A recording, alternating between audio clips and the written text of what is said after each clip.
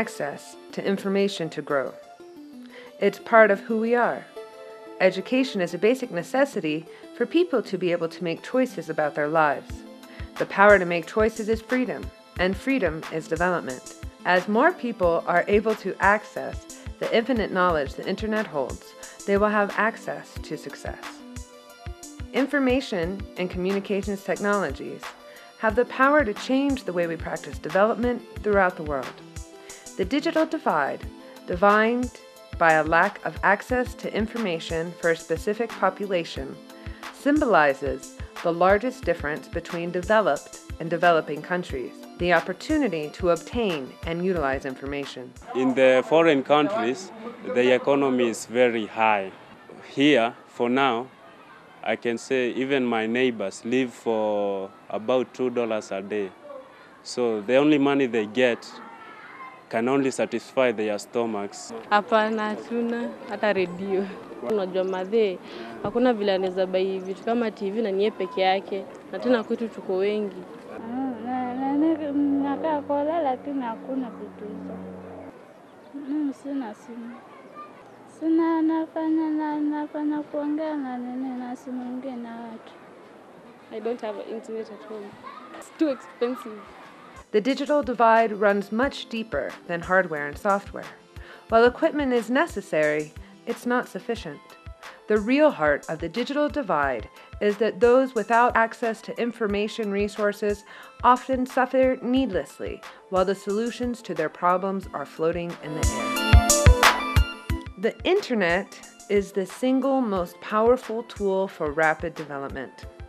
One example is the child who is ill with malaria, who can easily be diagnosed by using any of the 12,800,000 websites that detail the disease and its symptoms. But without access to the internet, the children suffer and many perish. In developed countries, people often take for granted that the largest library in the world is soaring through the skies, only waiting for a click to be released. For many rural people, 10 minutes on the web with the understanding of its capabilities can change their lives forever. In rural areas, the need for information cannot be overestimated. In the remote countryside, there are few schools with adequate resources, and there are almost no community libraries. The life-saving knowledge that the people require has been completely beyond their grasp. With the internet, their prayers have been answered and solutions to their problems can be found within seconds. As one rural woman in the western province of Kenya explained, it's like being brought from the darkness into the light. Intersat Africa and Voices of Africa for Sustainable Development are committed to bringing innovative ICT for development projects throughout sub-Saharan Africa and to creating an international knowledge-sharing network for sustainable development. Okay, with me, I just think that it's the cheapest way of communicating. Makes the world a very small village. Along with other strategic partners, we will empower development innovators to create tangible, on-the-ground evidence of the political, social, and economic change possible through access to internet. It has changed my life because when I come to the kiosk, mostly I browse the internet and I look for the taekwondo because that's the game I love. The techniques that I see there, I try and practice them. Especially as now I've come to do some research there. So it's helpful. One can learn through a computer. It has made a revolution in my life. Communication, work, it simplifies everything. What I could have done in 2 days, I can do it in 2 hours. It was difficult to communicate before the internet service, but for now it is very easy. We can eradicate poverty in our lifetimes and level the playing fields for future generations. We cannot leave our villages and slums behind. The Rural Internet Kiosk is an independent, self-contained, solar-powered kiosk featuring 3 industrial-designed computer terminals, a manned administrator terminal, and broadband wireless internet connectivity. The Rural Internet Kiosk is very good because whether there is power or no power, we'll still use it. RIC has been designed to help bridge the digital divide and concentrates on connecting rural areas and informal settlements where there is high percentage of the population who have no access to information and communications infrastructure.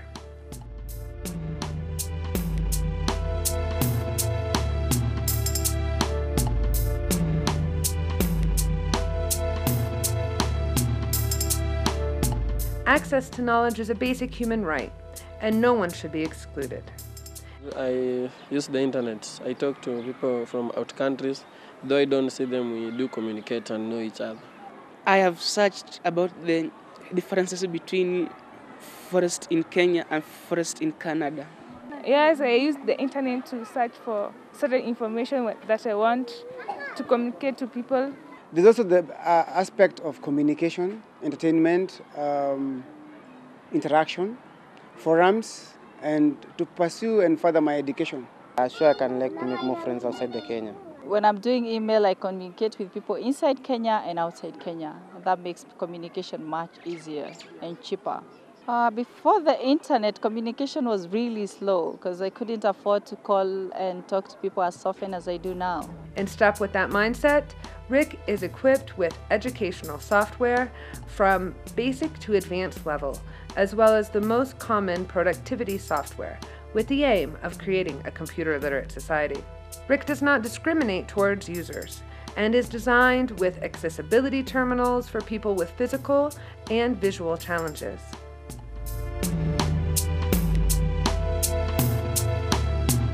Information poverty is a widespread social problem throughout developing countries.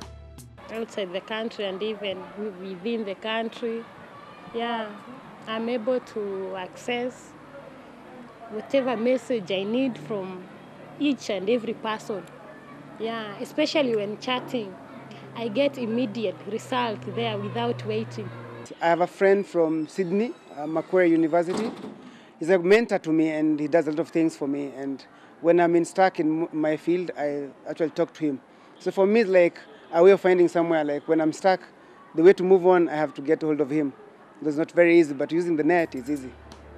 The Rural Internet Kiosk can provide the following development solutions: e-commerce, e-health, e-government, e-banking, e-learning, relief services, local content creation, skills training, employment opportunities, independent local media, and knowledge diffusion from the north to the south and from the south to the north.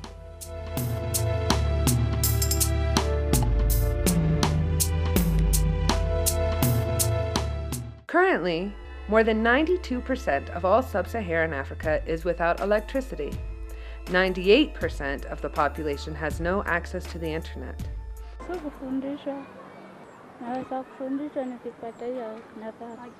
Where I live, I don't access the internet, as in I don't have a modem or even a telephone line. But with here, they are using solar and even their materials which are connected there, of which I don't know. The youth are illiterate in my home area, so they are not concerned about anything to do with the computers or the internet. I have ever used the internet and I don't have emails. I use it 4 times a week because I come to school 4 times a week. There's no day I've not used it while I'm here. Internet actually it is not everywhere. It is just in cyber cafes where you must have money so that you can activate the internet.